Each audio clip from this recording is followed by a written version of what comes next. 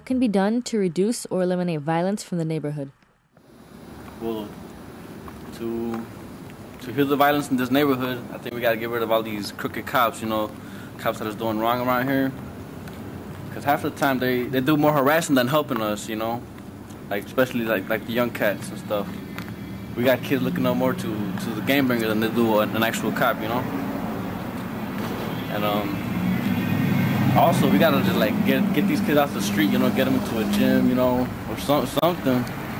Cause all they're doing is just popping each other. They don't even know what they're fighting about, but they're just fighting.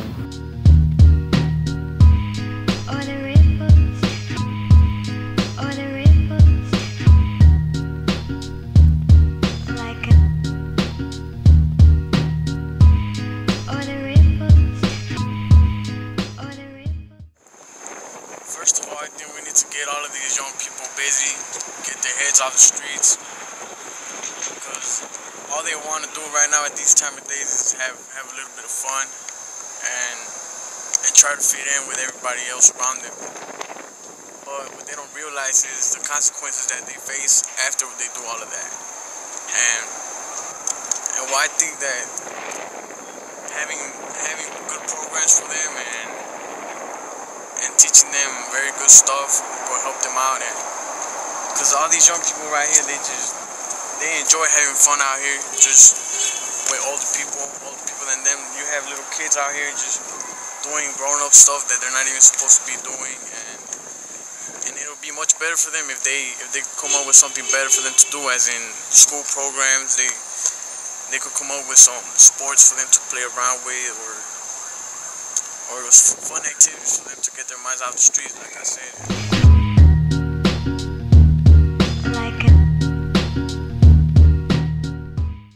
I think the lack of parenting causes violence. I think parents should have more responsibility for their children. A week ago, you might have heard of the shooting in Hamlin. One of my friends from grammar school was involved in it, and I saw him 2 days ago in the news, and I was pretty shocked. And this kid, he had everything, like the latest gadget. He always had nice clothes, but the one thing that he didn't have was his parents. They were always out working, and that's the one main reason I think that kids go into violence. And I think parents should make a stop to it and have responsibility for the kids and be with them more often.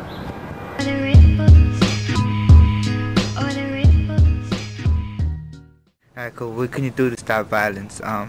First thing is, rather than just talk about it, do something.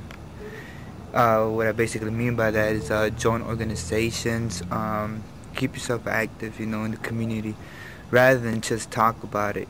Like, I'm gonna do this and this and that, and in the end you don't end up doing nothing.